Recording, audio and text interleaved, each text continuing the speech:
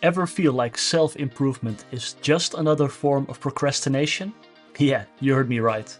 Stick around because we're about to unpack why that Tony Robbins book might be holding you back more than you think. Alright, let's get into it. Today, we're diving deep into why self-improvement isn't the golden ticket we all think it is. We're not just going to talk about it, but I'm going to give you some actionable steps to break free from the self-improvement trap. Sounds good? Drop a hell yeah in the comments if you're with me. First up, the self-improvement trap. Ever heard of Elizabeth Gilbert? She wrote Eat, Pray, Love, and people thought she had it all figured out. But even she admits that the self-improvement journey can sometimes be a never-ending cycle that doesn't necessarily make you happier or more successful. Instead of reading another self-help book, identify one skill you can improve that will directly impact your freelance business. Spend a week focused solely on that. Measure the results. So what's one skill that you can focus on? Let me know in the comments.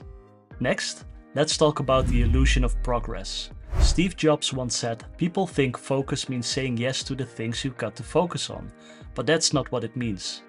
It means saying no to the 100 other good ideas." Are you saying no enough? Or are you tricking yourself into thinking you're getting somewhere? Set clear, measurable goals for your freelance business. If what you're doing in the name of self-improvement isn't getting you closer to these goals, it's time to reassess. So what are your top 3 goals? Let me know. So, what is real work? In the context of creative freelancing, it's not about finding yourself, it's about building yourself. Take J.K. Rowling for example. She faced rejection after rejection but kept writing. She didn't need another self-help book, she needed to do the work. So take a hard look at your client list. Are they in the niche you want to be in? If not, it's time to pivot. Start reaching out to clients in the industry you're passionate about, and don't just send cold emails.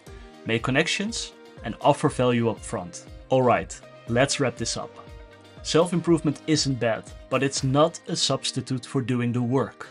Don't let the allure of getting better keep you from actually getting things done. So stop procrastinating, and if you're serious about building your creative freelance empire, then it's time to take action. Grab your free copy of the Productizer Crash Course and let's get to work. And hey, if you're struggling with motivation, check out my recent newsletter on igniting your freelance motivation. You can sign up at philipwallage.com to get gems like that straight to your mailbox.